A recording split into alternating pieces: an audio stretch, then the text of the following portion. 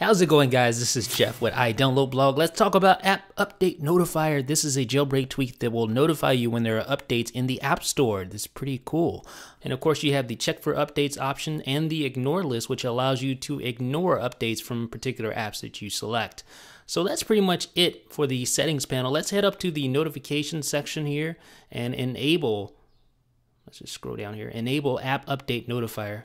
Just like this. So once that's enabled, all you do is swipe down and you should see App Update Notifier. There it is. Last app update check is never. Next app update check is in an hour because we set the update interval to an hour. All you do is just tap check now. If I can actually tap that button here, having some problems hitting that. Let's tap check now. There we go. Okay. And you can see at the top, app update available, iMovie and Apple Store. So if you tap that, it'll take you directly to that particular app in the App Store where you can update it just like that. It's super simple to use, and this is a really, really good jailbreak tweak. Something like this needs to be implemented natively, in my opinion.